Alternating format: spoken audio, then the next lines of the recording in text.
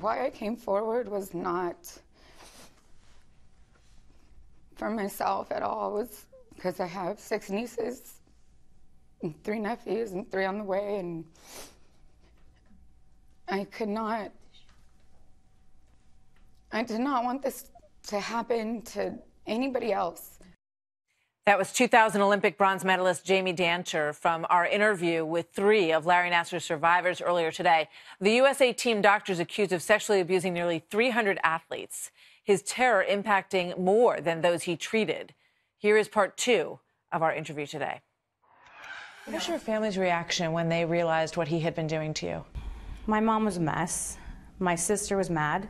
She was a gymnast also, and she had had abuse from coaches and that kind of thing, because that's normal in gymnastics. That's the culture of gymnastics.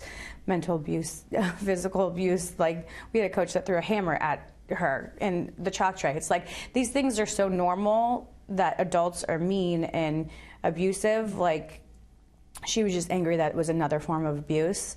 And my mom felt guilty. I think, as most parents do, because she thinks, you know, maybe I should have asked more questions about what was going on when you weren't under my care, you know, and I was sending you on these national team trips.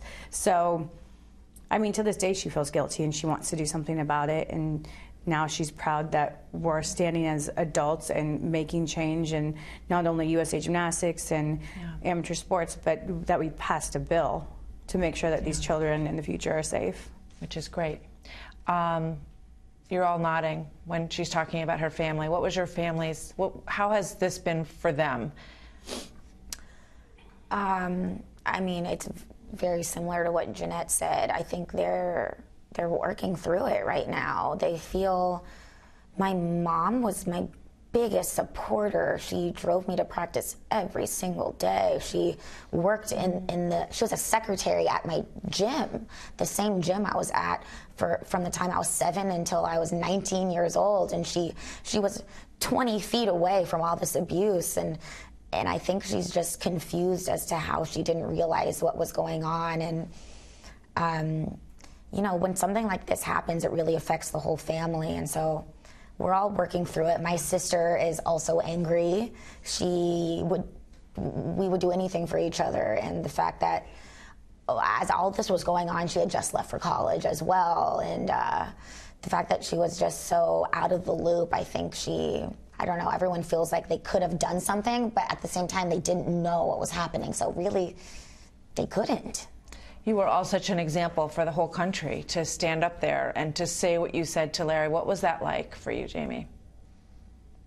I think it was important to see him for me face to face, and not because it was about him, but it was about all of us finally having a voice, and I say one strong voice together. And I think it was a big step in our healing process. So Jean Shaheen is launching an investigation of the USOC and USA Gymnastics. How does it make you feel that now you've spent time on Capitol Hill yesterday, you're in Statuary Hall, everybody is listening to what you are saying because of the bravery of the 3 of you? Just each one of you, give me your feeling about that before we finish. I definitely know that I have not taken it all in.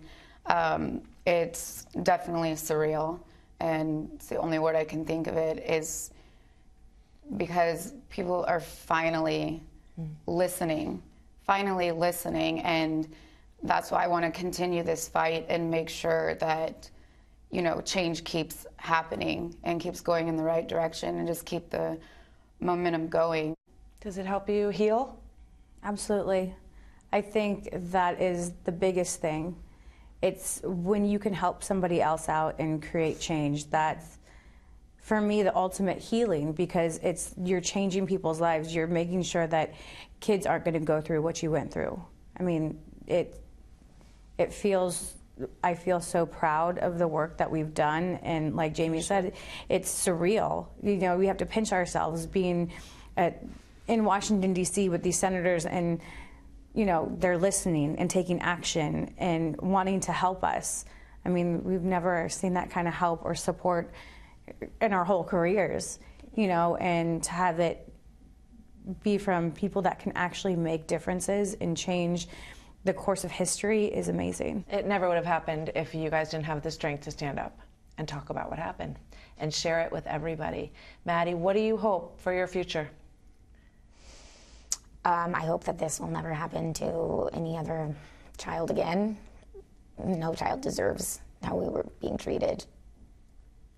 It's amazing what's happening. I literally can't, you know, exactly what they said.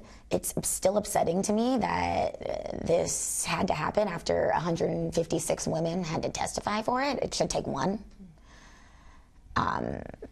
So I'm still a little angry, but I'm also very grateful and very happy that actual laws are being enacted to help change the system.